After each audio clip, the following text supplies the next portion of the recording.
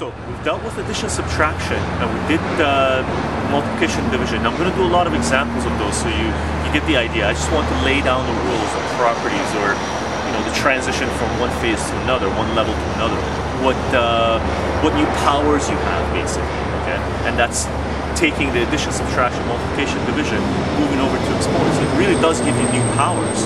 You can do new things. You can do more things. Where you can talk about more things when you're talking in the language of mathematics, right? Now, there's one additional rule that comes that manifests itself when you go to the exponents, when you're transferring operations, right? We just introduced a whole new level in the game, in the language, where we're taking exponent, where we're taking something and putting it to exponent. So what we're going to do now is, obviously, what's going to happen is someone would have come up with the idea, hey, what happens if this goes to an exponent as well? What if there's another exponent here, right? The way it works is exponents to an exponent, these guys multiply each other.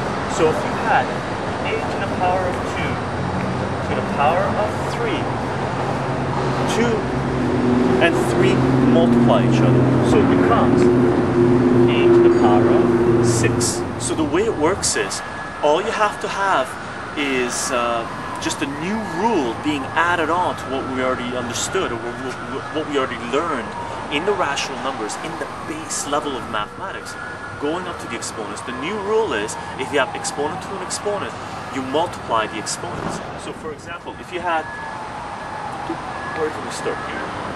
2a to the negative 2 all to the power of 5. Now, this is the distributive property going in here, and it applies to this and this. And what you do with the exponents is you multiply these guys. For example, if this was a 2 here as well, this would be 2. This applies to this and this. So 2 times 5 is 10. So this would be 2 to the power of 10 and a to the power of negative 10. And of course, negative powers, the way it works is it just kicks down into the denominator, right? So this becomes 2 to the power of 10 over. If you had, for example, 2a to the power of 4 to a power of a half. Again, you have exponent to an exponent. Now, instead of working this from the inside out, work it from the outside in, and you can do this because there's no addition or subtraction breaking these.